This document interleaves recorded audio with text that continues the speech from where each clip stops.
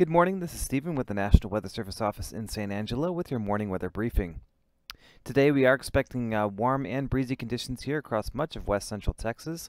High temperatures are expected to be in the upper 70s across the region under partly to mostly cloudy skies. Winds are expected to pick up out of the south by later this morning and reach about 10 to 20 miles per hour by this afternoon with some gusts near 25 at times. And these gusts should subside later on this evening.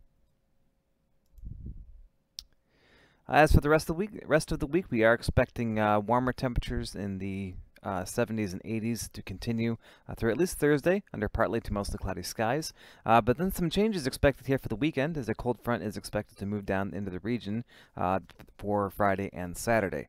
Slightly cooler temperatures are expected at this time with some chances for thunderstorms.